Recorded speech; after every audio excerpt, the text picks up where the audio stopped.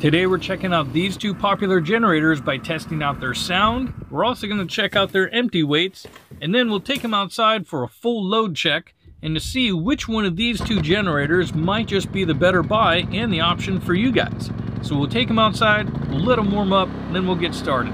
Alright, so let's just take a look at the actual prices of these guys. These are kind of everyday pricing. And then we also take a look at the WEN. It does have a few more amps and a kind of a cheaper price, so that kind of gives it a little bit of an edge right off the bat. Now as we take a look at the generators, for the most part, size-wise, pretty much identical. And before we start the test, we'll take a quick look at the panels. You can see on the rotary switch on the WEN, the start button is right on it. Versus a Predator, you just turn the switch. They both have auto choke, but then you hit the start button that's off to the side. And then if you do want to shut off the WEN, you have a manual or the auto off. And this auto off drains the fuel out of the carburetor, which is a nice feature for storage. The Predator doesn't have that, but it does have a screw you can drain the float bowl. Both of them have an LCD display, but with the Predator, you can press the little button here, and that'll show you your service hours. For the WEN, you basically just have to fire it up, and then you can see your numbers there. Both of these do have weather-protected switches, which is nice, except for the reset button on the WEN. Not sure why. Both of them have the 120 plugs, but the WEN generator comes with an RV ready plug, which is a nice feature, versus the Predator comes with a L530 adapter, which you can plug in, and that's actually a more popular household plug for if you have a power outage, but the adapter makes it work so you can use it on a trailer. Both of them do have the parallel ready ports, and the Predator does give you some covers on the ports, but one thing WEN does give you is a couple extra options like this 12-volt socket and USB, versus on the Predator, I don't have anything for that, so it's kind of useless to me. Both of the battery doors are up front, and a lithium-ion battery is provided with the WEN. And we'll take a quick look at the weights here. Now basically both of these generators, they have oil, they do have a battery, but there is no fuel in them.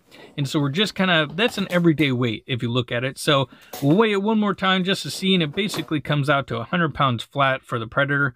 And with the WEN generator, I can actually just set it down normally, but we'll take a look at this real quick. And as you can see, with no gas in it, it does hold more oil than the Predator, but with still no gas, it's just a pinch heavier.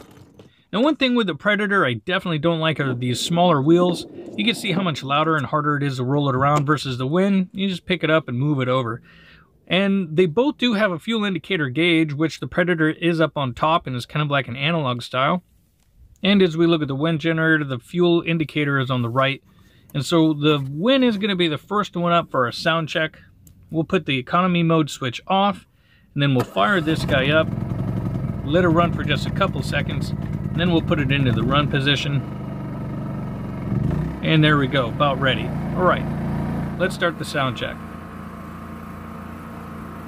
So with the eco mode off, and at about 23 feet away, the exhaust is facing us because that's the loudest. And after letting this run, it's basically coming out to about a 72 dB average. So we'll run over, turn on the eco mode now, and see how much quieter it gets. So after letting this run just for a little bit, you can see that it dropped it a lot. Definitely a lot better levels that we're looking for is those low 60s. And after letting this run and average out for a little bit, right about 62 decibels. So now we'll turn the exhaust away from us, and this will help drop it down a little bit more. And it was kind of hard to determine at this point about where it was, but after letting it run basically a couple times and letting it average out, about 60.5 decibels is pretty much where we're going to land, and that's with the exhaust turned away, so it does help keep it a little bit quieter. Alright, so now we'll fire up the Predator and get it ready for its sound check. Put it in the run position, make sure the economy mode is off, and one thing I still don't like is this little wheel lock down here. It is kind of loud, and it does tend to rattle regardless if it's locked or not. Alright, so eco mode is off. And if you notice the sound levels already, this generator is quite a bit quieter. And this is basically the economy mode on the other generator. Look at that, that's 62 decibels, and that's 10 less than what the WEN was doing. So now we're turning on the eco switch. Now you can see that there also dropped it a little bit more. Now we're getting into those real low 60s, even getting into that 59 range. And after letting this run for just a little bit and averaging out, pretty much at about 60.5 decibels. So we'll go ahead and walk back over to the generator. We'll turn it sideways, get the exhaust facing away from us. Now we're into those upper 50s, which these are good levels. These are levels you're going to see around some of the Hondas and such, and some of the other more expensive generators, which run around those mid 50 marks. We're in the upper end of the 50s, but still, this is a good number. It's real quiet, and I think just overall, this generator runs a lower RPM, and so that's why it keeps it kind of in those lower decibels. But I mean, overall, if you look at the WEN generator, I do like the design of it better. And the carrying handle does make it easier to move it around along with the better wheels. But overall, the Predator really does take kind of that upper edge as far as the sound levels go. So we're going to hook up the test meter real quick and get this thing ready to start doing some load checks. And we'll get this guy fired up. As you can see here in just a second, the voltmeter will come on. Then we're going to use my travel trailer, and that's going to be basically our tester to basically put different types of loads on this particular generator. Alright, the WEN is the first one up, and that umbrella is really just to help keep that glare off the meter so we can see it better. And you can see up top the indicator lights on the generator as well. And so right now the only thing running is the converter in my trailer, and that's what charges the batteries. And now we'll turn on that little outside fridge, and that's going to give us about 1.5 amps of draw. And we'll go inside, we're going to find some more power, and so we're going to use this little heater. This guy's going to jump up about 4 amps and then come back down to 3. That's about where this little guy lives. It's a 350 watt heater at about 3 amps. So we'll come back here. We're also going to turn on the fridge because say you want to save some propane. We'll turn it on AC. That'll take about 5 to 10 seconds to click on, and we'll look at the meter there as well. You'll see that jump up in a second.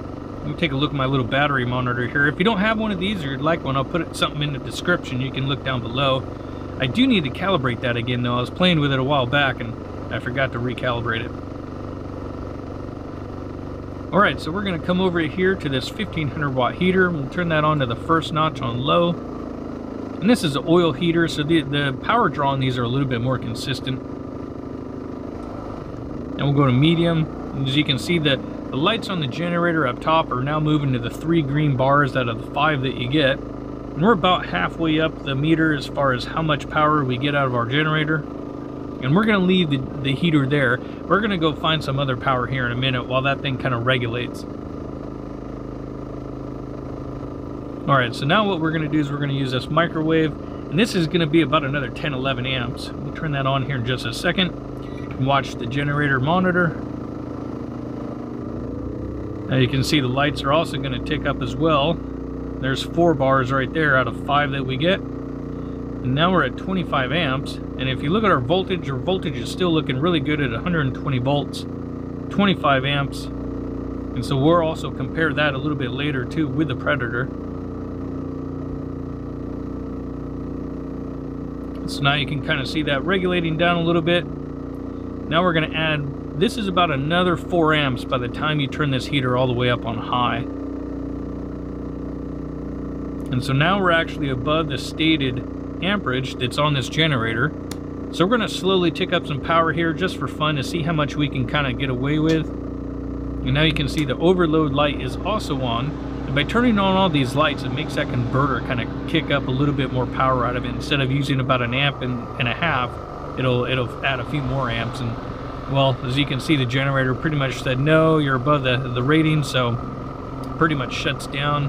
We'll go out here and we'll swap these guys and get the Predator ready for its test. And I'll kind of show you just how I have the meter set up here real quick. I'll stick the camera in here, and again I have that umbrella really just to get the glare off of it, but you can see I kind of have one camera there kind of shining at the basically at the meter, and that helps us kind of see what's going on with our test. So we'll do the exact same test. Basically we'll get the outside fridge going, and you can see the converter's already going as well.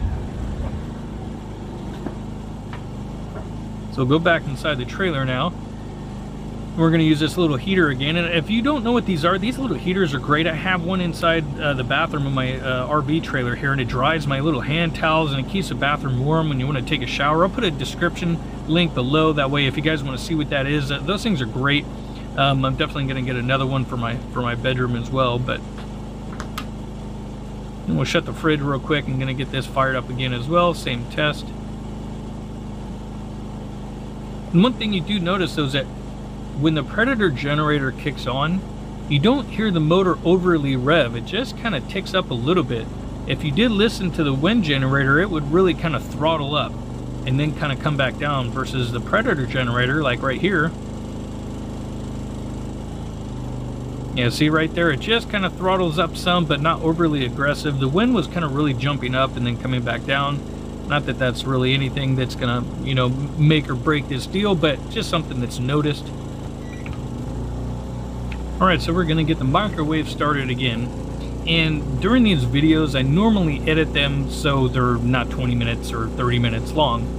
But on this particular part of the video, I'm not going to edit it anymore. I'm just going to let it run as is, because I want you guys to see what happens with the Predator generator as we continue on. So as you can see, the light is flashing. And when the Predator light flashes, it just means it's overloaded, which we're at the rated amps at 25. We're just over a little bit, but our amps and our volts look good. And so what we're going to do is we're going to go draw a little bit more power from that heater, and then we'll kind of continue watching from there, because again, I don't want to edit this. I just want you guys to see what happens. So we'll draw a little bit more power from the heater, and we'll continue on. Now you can see the light is really flashing, and you can even see the voltmeter that's actually on the Predator. It says 115 volts, and that's where our meter is, basically about 115, and we're still good. And if you're wondering about some of the voltage drops, I guess if you were to look at like the NEC standards, those are for your houses and stuff, you're basically supposed to have at least 114 volts when it's under load and such. And as far as distance, there's some other variables that play into factor of that, but I think they normally want you at 114 volts and above. But we're going to keep drawing our power here a little bit. And as you can see, the light is almost steady on. When the light goes steady on, then the generator will probably shut off in about 15 to 30 seconds, but we're still kind of having it flicker a little bit. And again, this is rated at 25 amps. And our volts are still fine at 114. We're still doing okay there. But as we take a look outside, it's still running. It doesn't smell weird or anything. But I can't see the monitor from inside the trailer. It's out there recording separately, and I have to edit them together. But so I did this test another time at a different day, and it just kind of kept running. And so that's why I was wondering at 30 amps, I was like, I don't know how long this thing will run. So I just added more power until it would shut off. So we're going to turn on this fan here real quick. It's going to be on low. It's going to be a couple more amps. The AC is not on. It's just the fan. But now you can see that light is steady on. And now our voltage is about 111. And I mean, that's still good, but bad, because normally it's industry standards. I mean, I'm not a full electrician or anything like that. I have had some training, but normally, I mean, you can still run stuff on 110 volts and above. But you can see there, the generator finally shuts off at well over its rated of 25 amps. So it's just kind of impressive that it kept going. I mean, honestly, it should have shut down sooner. As soon as it got to about 114, that thing should have shut off. So we'll take a look out here real quick at the generator. And it smells fine. It doesn't smell overheated, but we'll look at the stats real quick. And you can see they both claim 57 dB, and the WEN was just a little bit louder. And then if you look at the rated amps and then kind of what we hit as far as our peak, overall the numbers do look better on the WEN generator. And I mean, still it was pretty impressive of what the Predator did. It should have shut off a little bit sooner, but still, I mean, it just kind of kept going. But if you guys have a question,